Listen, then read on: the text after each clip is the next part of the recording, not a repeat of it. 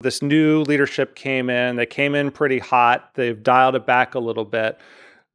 I looked into some of the numbers coming into this. Some of these were compiled by the Mises Caucus's enemies, the classical liberal caucus, but what they compiled here is that revenues are down historically when you adjust for inflation, and not only big donors, but monthly donors are down. And I looked into the actual reports behind the numbers, and it's all accurate, except the LP did not adjust for inflation, which seems like something you should do. Well, what do you mean, raise prices? Like raise the membership costs? They're showing like in the LP reports, the revenue looks kind of like slightly up because inflation.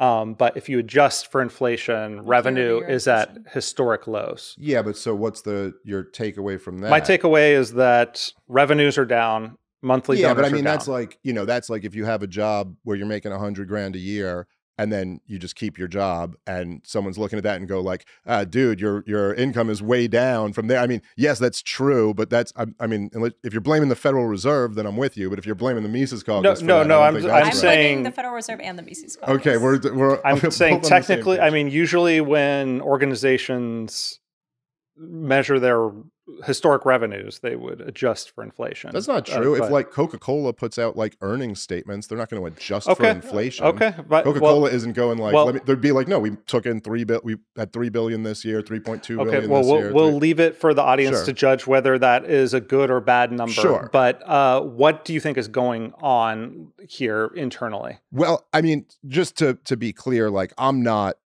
I have no position in the Libertarian Party. And like, if you talk to like Angela or someone like that, I'm sure she could give you a much better answer than this. I'm not like on the LNC. I just do stand-up comedy and podcasts about this stuff. But from what I understand about it, they did have this major problem with like this software thing. I don't exactly know the details of it. This is something that started before the Mises Caucus took over and all through them, where it's a big basic disaster of transferring data. So I think that hurt them a little bit. But regardless of any of that, it's like this. I think that the state of the Libertarian Party was, no matter what happened at Reno, it was going to be a rebuilding, like a couple of years in this sense, that there's a lot of people who were very turned off by the Mises Caucus in the Libertarian Party. And there were a lot more people who were, willing to go to fight for them. And that's why we won. In terms of the stuff with donors walking away, again, like I said, it's just, to me, if the calculation is going to be that, well, like let me say it like this, right? There are kind of these storms that come in where things are very sensitive to talk about. Like right now, it's the Israel-Palestine storm that we're living in, where it's like kind of takes a little bit of courage to talk about these things because you're going to get this backlash. The storms end.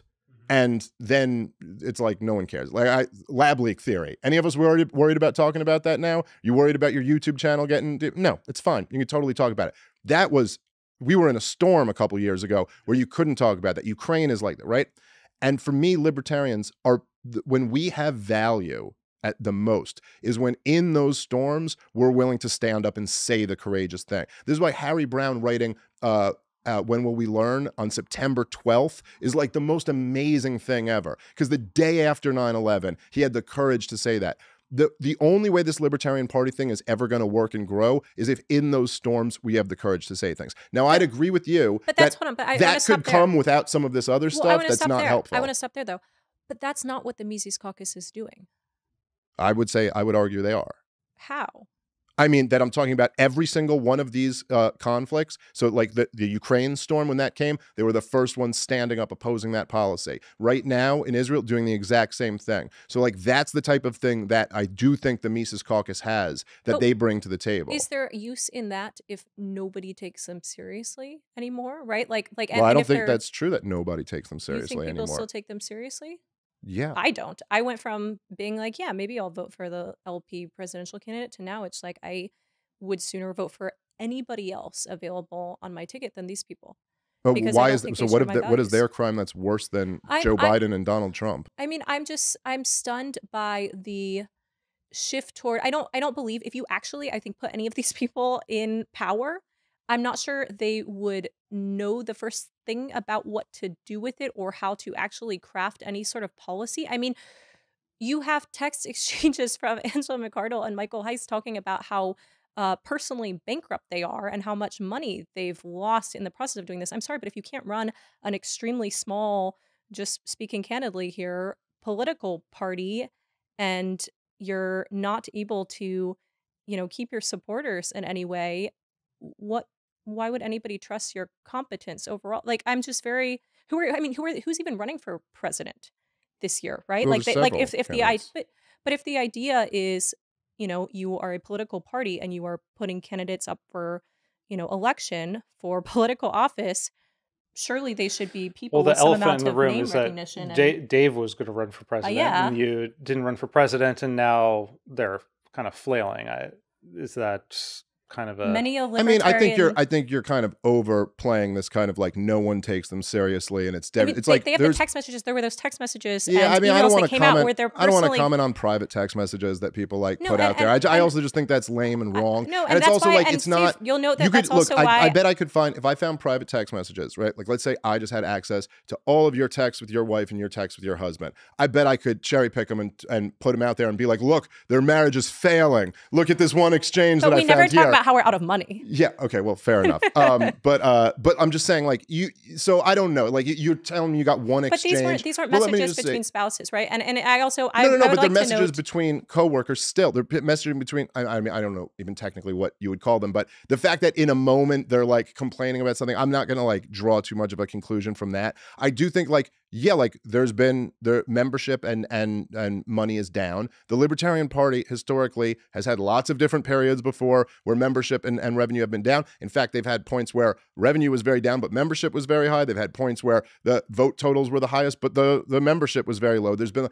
truth is that the they've been all Libertarian over the Party, map in a bunch of different ways. Yeah, but I agree. also for the entire history, they've largely not been successful. That's the truth. We took this thing over a couple years ago, and it's a huge restructuring, that's been going on. Now, in terms of like me not running, yeah, look, I mean, there's definitely something to that. Like I was considering that was kind of like a rallying point for a lot of our guys, and I decided not to do it. And so there's been some disappointment about that. But I do think that like I'm hopeful that over the next year and over the next couple of years, this is going to like, because I almost think of the Mises Caucus as like, it was like this cleansing thing where we had to like return to like radical principles that are what the party was started on to begin with. And then kind of like, now out of that has to grow like candidates, because that's really what rallies people that are radical, principled candidates. I want to take this seriously because I agree with you, right? Like there was a reason why I didn't choose to like tweet and take a little gleeful victory lap about the, text message and email revelations about all the trouble the LP was in, right? Like I agree with you that it's important not to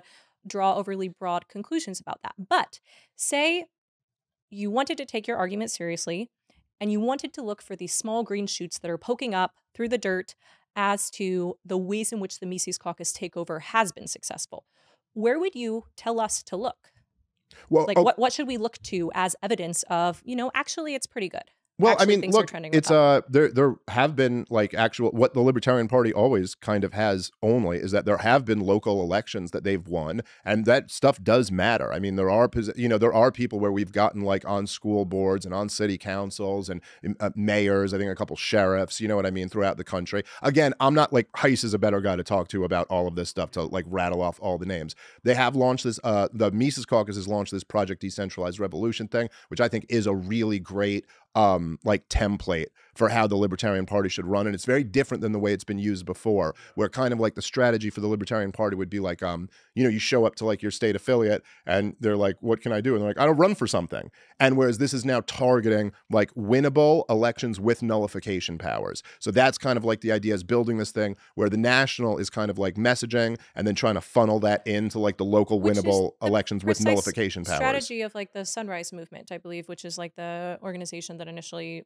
put a bunch of money behind Alexandria Ocasio-Cortez. Okay. Right? Like, Yeah. there's, there's a big infrastructure. Yeah, but they're on going the even far more left. local than that, which Yeah, is exactly, like, I which is mean, smarter. Heiss was saying sheriffs are a big one because they've got a lot of power, and or like a city council member or something like that. Things Yeah, that well, the are idea is people positions where you can nullify federal laws or federal mandates. right, That's and kind of what there's you want relatively to low voter turnout, Yes. so you actually And have so a that's- chance of winning. Right. So that's kind of yeah, the it's an interesting plan. strategy. And yeah. then the thing is that, again, like I said, the other thing to me is just that it is like, look, I'll take responsibility in some way that a lot of my guys on Twitter are like, can fly off the handle and say some wild shit. But the one thing I will say about my guys is they don't compromise on the libertarian stuff, and they're not going to be afraid to say the thing that will get you a lot of backlash when it really matters. Now, I'm like I said before, I'm not for a lot of the edgelording stuff. I don't like that. That's not how I run my Twitter. I mean, I'll insult people sometimes if they insult me first or stuff, but I'm not like the non-aggression principle applied to yes, insults. kind of right. My version of You're that. like, if provoked, I suppose. I can be a little bit vicious on there sometimes, so I'm not like saying I'm perfect Have you or ever, anything in fact, like been that. vicious to anybody in this room about, Was I vicious to you? RFK Jr.? No, just kidding. I think I don't think I was that. You know what? vicious to you. Honestly, I don't think you were either. It was Michael Malice who was vicious. Oh yeah, well, Michael Malice is a furious woman. You got to be careful about him on Twitter. No, I mean, it's all in good fun. I'm also the type of person where I can just take it. Like, I don't care. Twitter also kind of does that to all of us. Yeah, like it is this thing that it's right? just it's hard not to like get sucked into that. But I don't think I've gained like a following in the libertarian side of things because of any of that. I think like people like me because I'm good at explaining this stuff. And like, to me, that's the way people are converted to, like people will bring up like that one time Ron Paul was on Morton Downey Jr. and he kind of snapped at those people, but that's never anyone's origin story. No one ever goes, I'm a libertarian because I saw Ron Paul on Morton Downey Jr. They go, I saw him explain history to Rudy Giuliani. Dave, I think you're possibly unintentionally making my precise argument. I am so in favor of being bold and aggressive and courageous and truth-telling and saying that unpopular thing at an important time. I mean, I felt very riled up in the COVID days. And it sometimes felt like I was maybe not at Reason, but like, one of the only people in my sort of social circles very comfortable sticking my neck out and being like, no, fuck no, you shouldn't be forcing me to show my vaccination status at the door to enter a New York City restaurant. No, how dare you? And to the extent that you are going to force that, everybody should forge them. I'm sorry, but like the Liswell forging services are open. I'll do it for the low price of $0. Hey, thanks for watching that clip from our new show, Just Asking Questions. You can watch another clip here or the full episode here. New episodes drop every week, so subscribe to ReasonTV's YouTube channel to get notified when that happens, or to the Just Asking Questions podcast on Apple, Spotify, or any other podcatcher. See you next week.